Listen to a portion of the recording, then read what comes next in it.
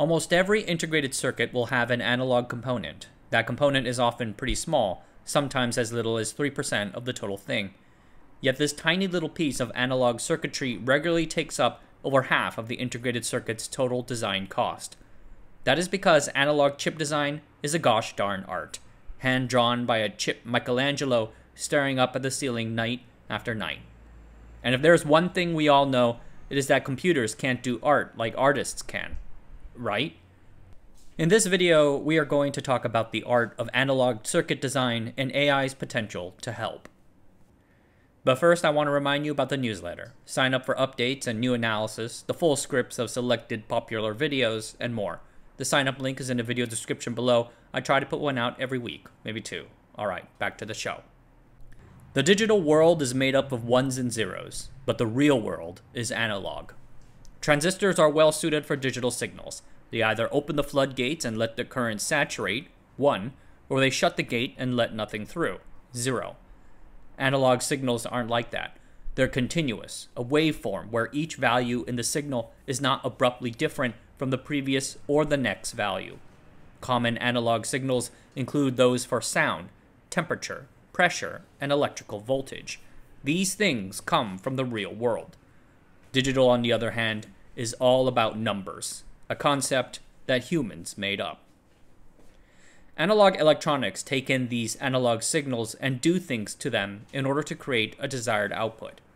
Every integrated circuit or system on chip has an analog component. Information from a sensor or transducer might first enter the circuit as an analog signal. Transducers are devices that convert one form of energy into another, things like microphones. Other analog inputs include button press-down actions or clock timing signals.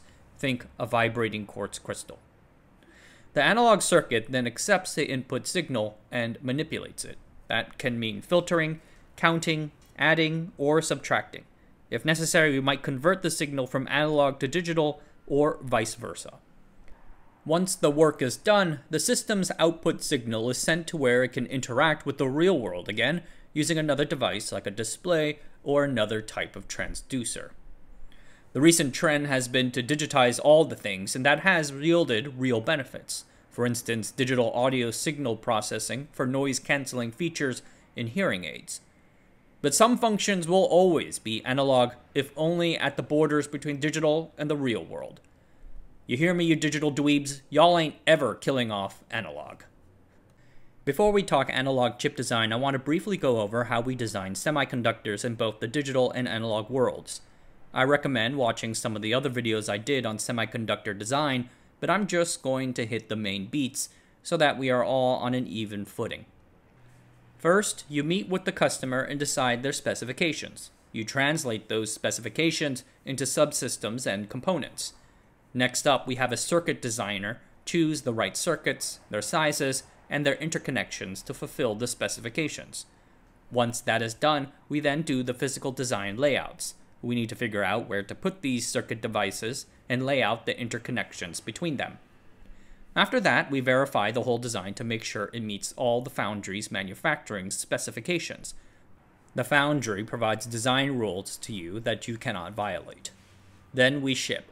A circuit design, just like a video for this channel, is never really done. We just tear ourselves away from it and ship it so that we can move on to the next one.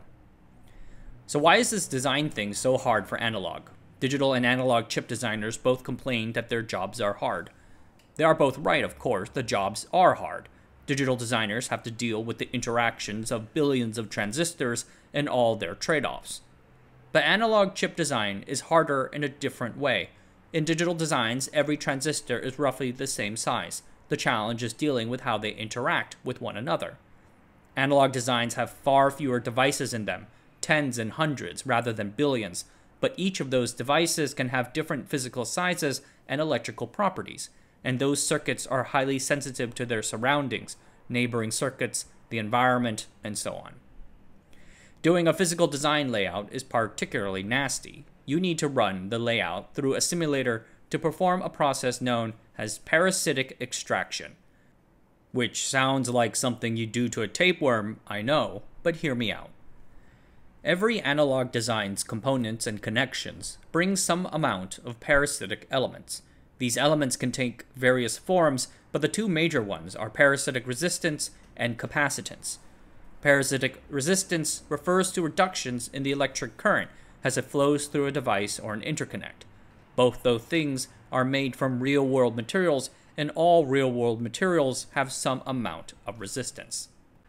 Parasitic capacitance, on the other hand, refers to unwanted storage of an electrical charge that exists simply because two components or interconnects in the circuit are close together.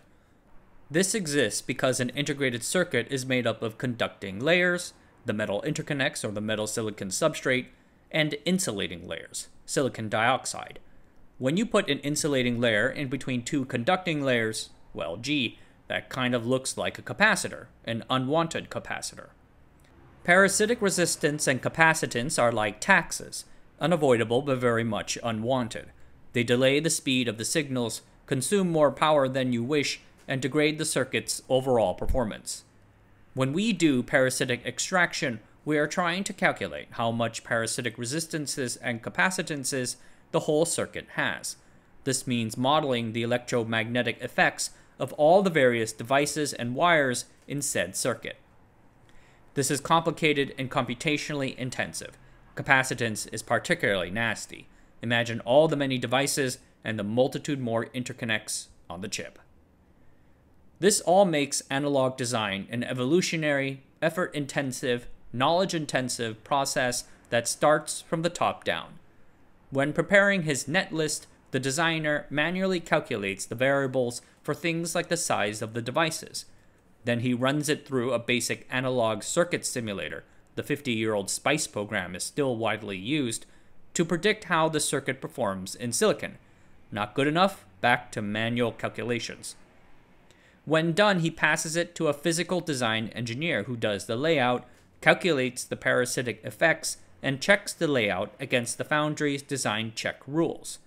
Once he is done with the layout, he needs to pass it back to the circuit designer so that he can recheck whether the design still achieves its stated goals. This happens over multiple cycles, and for each of the analog blocks and sub-blocks in the whole circuit. Even the smallest specification change in either the layout or the circuit netlist requires a full review. This process is long and arduous, with as much backtracking as the first Halo game. Compare that to digital chip design, which can be highly regimented with multiple teams sequentially handling the design process through each stage. The wide variety of schematics, the number of conflicting requirements, the many parasitic elements, and the higher order effects between all these devices/interconnects, that all matters. Design is all about optimizing for certain variables within a space, and in analog design, that space is galaxy-sized. Without straightforward, reliable heuristics to fall back on, analog and mixed signal designers rely on experience and knowledge built up over time. Famed designer Bob Dobkin likens it to learning a language. You start by learning the grammar rules and the dictionary, and after learning for many years, you finally can read or write documents without having to consult a dictionary or grammar checker all the time. You simply intuit what it means. It is also why these designers care so much about a design's aesthetics. Lacking solid benchmarks, the aesthetics of a particular design is an indicator of its correctness. When we think about today's super sexy 10, 7, and 3 nanometer process nodes, analog does not often come to mind. Yet the analog problem is often in the minds of today's leading-edge system-on-chip designers, particularly those designing chips for mobiles, like iPhones. Many analog designs struggle to work well with leading-edge processes due to these aforementioned parasitic effects, particularly parasitic resistance in both the transistors and the interconnects between them. Parasitic resistance occurs in leading-edge FinFET transistors at two places. First, where the current travels up to the 3D fins from the rest of the circuit and vice versa. And second, the current hits resistance as it passes through the FinFET gate itself. This is in part due to the gate's very thinness. There's just not enough conducting metal for the current to travel easily through. A similar effect is behind the parasitic resistance in the metal interconnects. Leading-edge interconnects are made from copper surrounded by a barrier layer of tantalum nitride. As the interconnect shrinks, the tantalum nitride layer stays the same size. So the proportion of low resistance copper to high resistance tantalum nitride decreases, increasing the interconnect's total resistance. For example, cutting the metal pitch from 80 nanometers to 48 nanometers, a 40% reduction, raises the line resistance by 6 times. Anyway, this long-winded digression is basically to illustrate the importance of analog design at the 7 nanometer level and below. Parasitic resistance levels worsen with every new node, and dealing with it goes on top of all the other challenges of analog design, just like a cherry on a delicious Black Forest cake, which I haven't eaten in such a long time because I am on a diet right now, but I'm just really badly craving it, what with the chocolate shavings and the frosting. Oh wait, where was I? So like I was saying before, every SoC has to have an analog component, and it is becoming a big bottleneck in the design. Automating analog design would be sweet. A great deal of digital EDA tools blew up in the 1990s, and now digital hardware designers can write high-level specifications in a language like Verilog. The EDA takes that and automatically translates it into circuits. EDA's success in digital design prompted people to do the same for analog, and we have been trying ever since. These historically targeted individual parts of the design process. First, circuit sizing or design parameter optimization, the work of picking the value and sizes of the circuits. The general approach has been to create an overall cost function and then try to solve for it, usually using something like simulated annealing or genetic algorithms. Second, laying out the circuits and their interconnects. Procedural layout software does exist. SLAM and ILAC are prominent examples, but they heavily rely on either templates or predefined rules, and their outputs still fall far short of what an experienced human can do. There are a few attempts to create an end-to-end analog design product, like the Berkeley Analog Generator. Designers don't manually draw anything, but instead lay out several high-level principles. So, all in all, software packages either need the human designer still in the loop, or they impose a great deal of constraints solely to cut down on the number of possibilities and make the computational task easier. People in the industry haven't warmed up yet to these tools, preferring to do it largely by hand to get maximum control.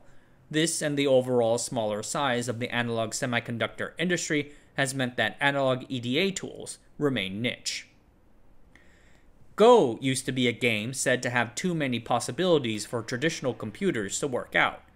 Powerful machine learning models trained on huge datasets help computers gain the intuition to conquer Go. Now, what about analog chip design? In recent years, academics have explored the use of neural networks to help place the devices in an analog circuit. You show it a whole lot of human-done layouts and train the model on them. There are a number of AI startups working on this problem. I recently had the chance to speak to one such team out of Toronto, Asterisk.ai. They're trying to use a game-playing AI, kind of like those behind AlphaGo, to play the quote-unquote game of analog layout. There are a few other open source solutions. Recently, there is Align, which stands for Analog Layout Intelligently Generated from Netlists. It uses a combination of imposed constraints and machine learning models to route and place devices in 24 hours without a human in the loop. Another notable one is Magical, an open source, fully automated analog and mixed signal layout system. It uses gradient descent, an optimization algorithm for training machine learning models, to iteratively place the devices and wires. There are two big issues with these open source solutions, however. First, the design needs to go to the foundry. The foundry has a set of design rules as part of a process design kit, and that PDK tends to be proprietary. That doesn't jive with open source. Second, the models needed to do industrial-sized analog designs have to be quite large. This means having to spend a fair sum of money on GPU training time and good datasets. Open source might have troubles getting these.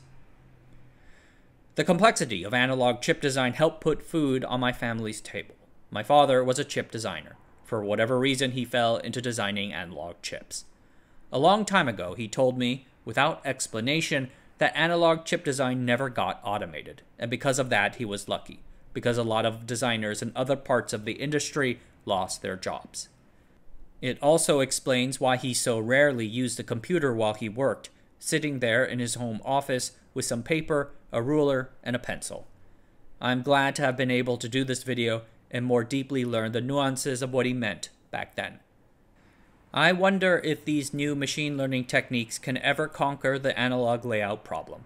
Good luck to everyone trying it. But in some little way, I hope it won't happen, because analog is the real world, and its design is an art. Alright everyone, that's it for tonight. Thanks for watching. Subscribe to the channel, sign up for the newsletter, and I'll see you guys next time.